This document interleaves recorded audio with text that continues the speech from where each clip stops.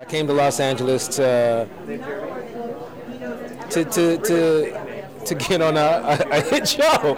I came to Los Angeles to do pilot season and to get a show that sticks, to do some great work, to touch people, and this night means a lot to me because when I did come out here, I lived two blocks away in an apartment with my roommate. I used to, walk by here and go, "This is where the Academy of Television Arts and Science," like two blocks away, and I've seen all the different casts on the the live webcasts of shows, and now we're here tonight. So I'm just so thankful and grateful, and it's a real honor to be here.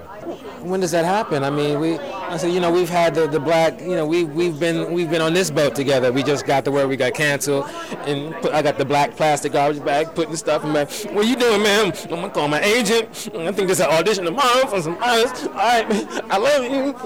We've been on that boat together. So to have a show be as successful as this show is, and we constantly pinch each other.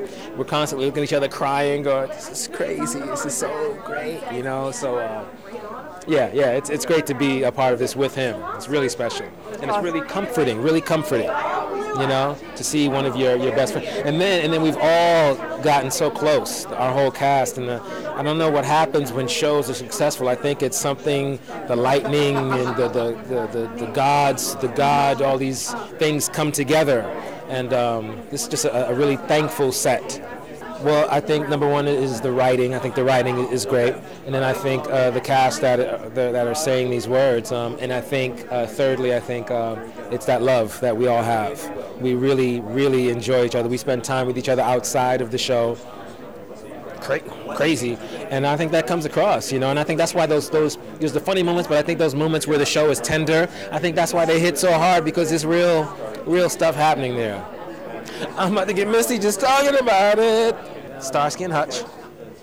I used to watch Starsky and Hutch and always wonder why there was no rear view mirror. I used to love the sweater and the way he jumped over the hood of the car. I think they talk about that in this movie that's coming out. Also, with Starsky, Barney Miller, Hal Linden, Abe Vigoda, the list goes on.